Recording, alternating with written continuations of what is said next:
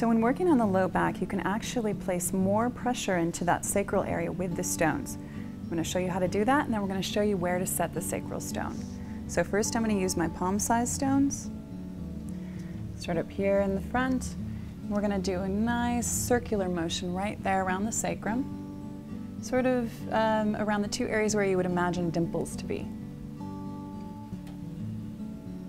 You'll notice I'm using the edge of them. These stones are nice and round, so that edge is smooth. You can get in there nice and deeply. Or you can use them flat for a little less pressure, depending on what your client prefers.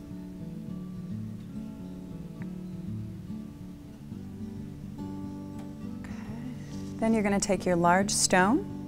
It's a nice warm temperature. Go ahead and place that right on your client's sacrum. That can stay there, releasing heat in that area and keeping her relaxed while I work on other areas. And that's how you work on the low back with hot stones.